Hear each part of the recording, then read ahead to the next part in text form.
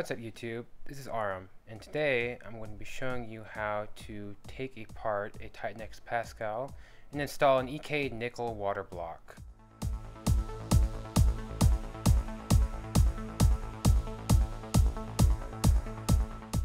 Alright, here we are. Make sure you have your anti-static wristband, and here we go.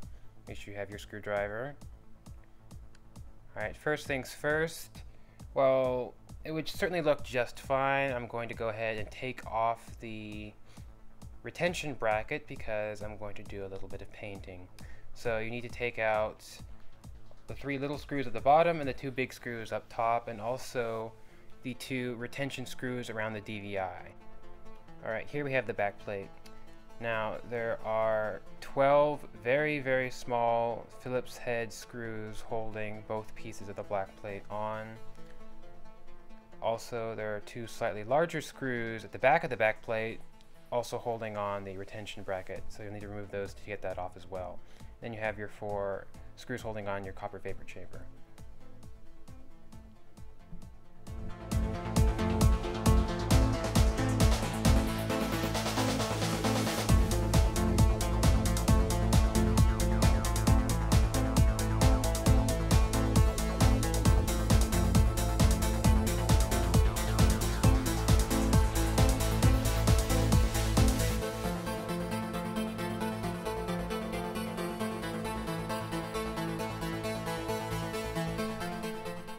This thing is very flimsy.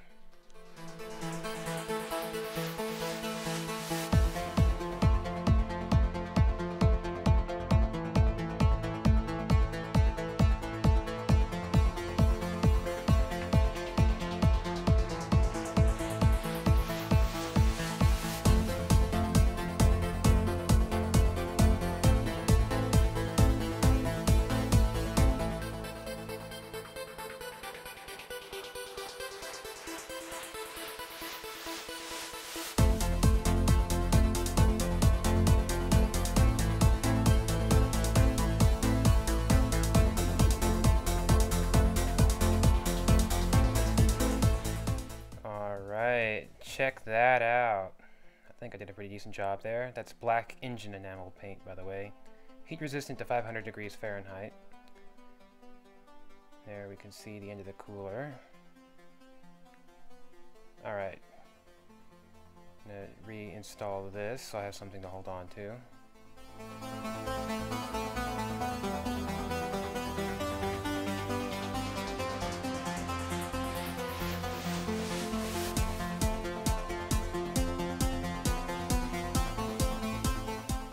Alright, notice I only have the 3 smaller screws near the ports and not the 2 big ones because those actually go into the shroud itself, and we're going to be taking that off.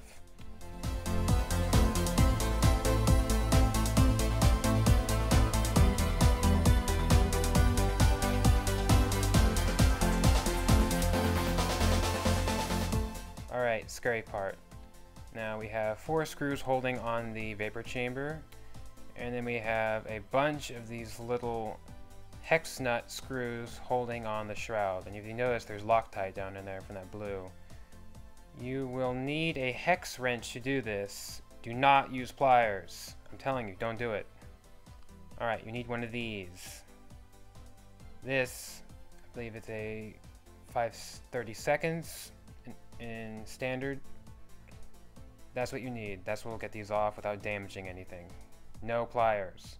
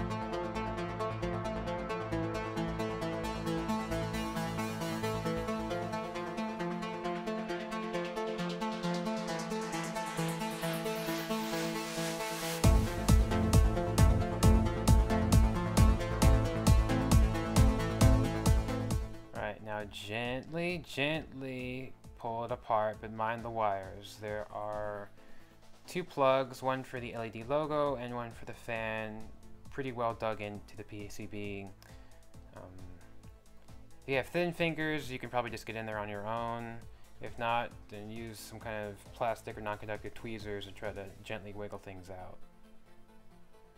Alright, we finally got it off. And there we have the shroud with all of the greenish standard pads and our two little connectors successfully taken out. That took quite a bit of effort. Thermal paste isn't too bad. Alright, we've got all these extra little pads stuck on here. So I'm going to go ahead and just gently pry those off and put them back with the shroud for emergency purposes. In case this thing ever needs to go back, I want to have all the little bits saved.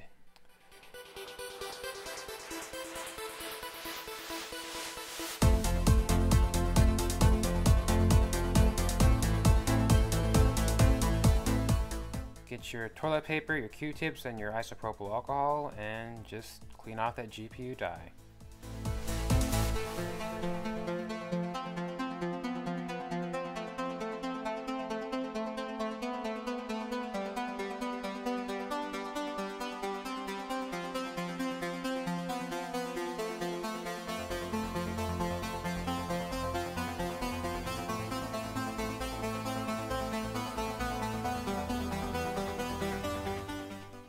All clean, nice and shiny.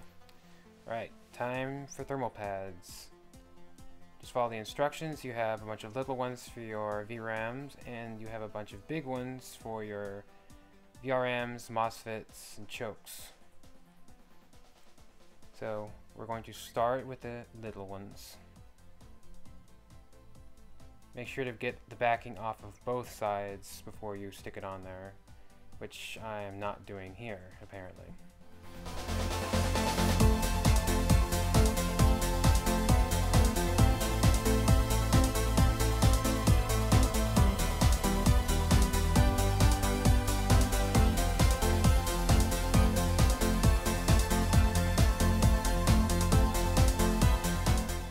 And just gently apply them to each little module.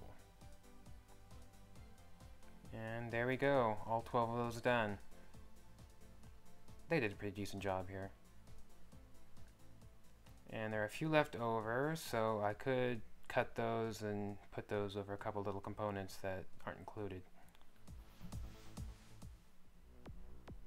Nah, there's a little bit of thermal goo or whatever it is on some of these extra little power things. Those little white ones that they include in there make a mess.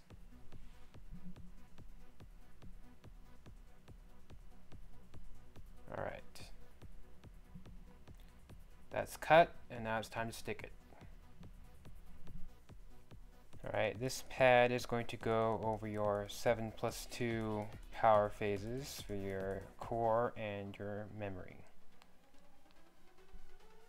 And just gently smooth that down after aligning it. You don't want to get too much of your finger grease on here.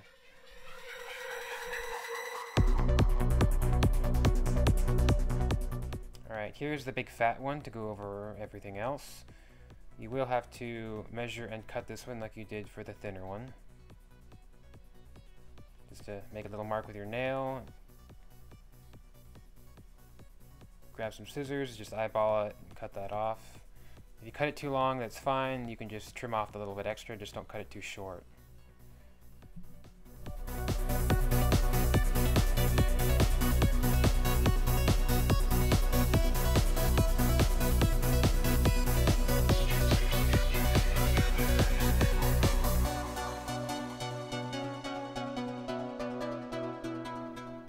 Alright, remove the backing from both sides. This stuff feels wet.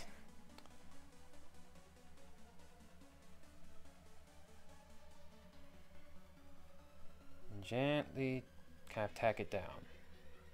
Don't get it greasy. There we go.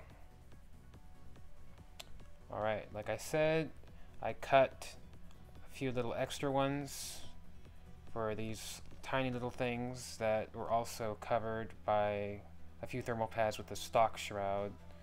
You know, just because I had the extra pads to do so. Just figured why not.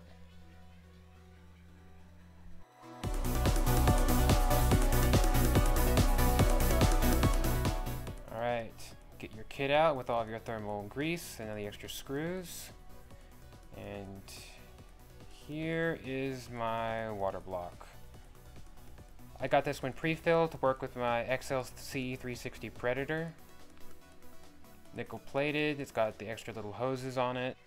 And this will let me just unhook it and just snap it right in without having to drain or refill anything. Alright, just like your CPU, get out your thermal grease and make, as they recommend, a cross pattern in the middle of the die. Feel free to be a little generous here. You don't have to worry about putting a little bit too much. Alright, now that I've just lowered that on there, we need to attach all the included screws. These ones are the 6mm long ones. Make sure you don't get the wrong length. There are several different lengths in that packet. Also make sure you have the included washers under each one.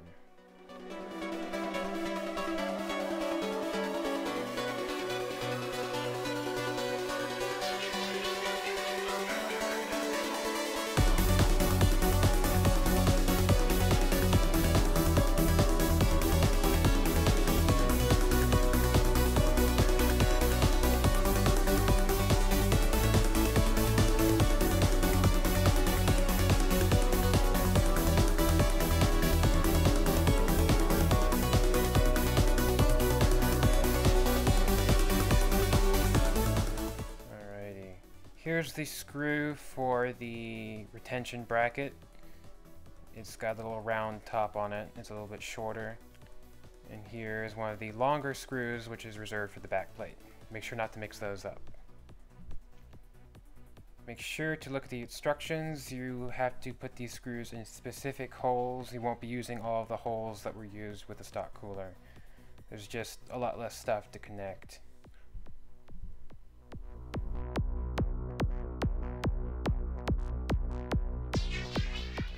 Alright, we've got all the screws in and the water block is nice and secured. Yeah, it's a pretty decent job. I really do like EK's stuff. Alright, now that that's all done, it's time to install the aluminum backplate. Alright, here is the black acetyl aluminum backplate that I purchased. It's got a really nice kind of slightly ridged texture, and it's got a very raw look on the underside from the CNC mill. Get the little sticker off the EK logo. Very, very handsome backplate. Very solid, at least 3mm thick too, not that flimsy little piece of junk that was on the original cooler. Alright, this has its own thermal pads. This will actually be doing something, not just collecting heat on the back of the card.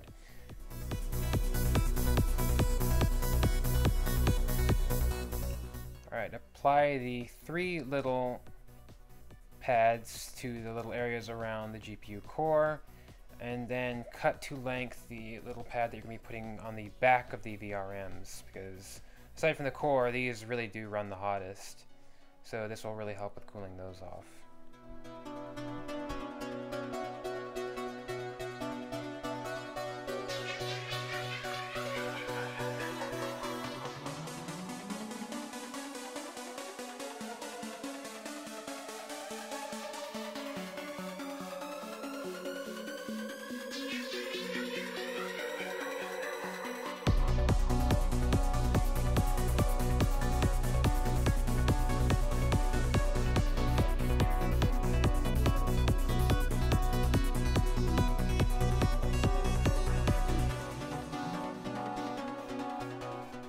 Alright, once you've got it all lined up, just use the appropriate 5x7 screws, not the 5x6, and just go in whatever motion you want to.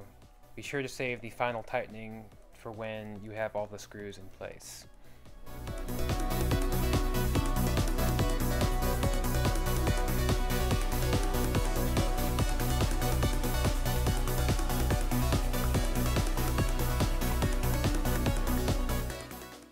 And last one, and done. And there we go.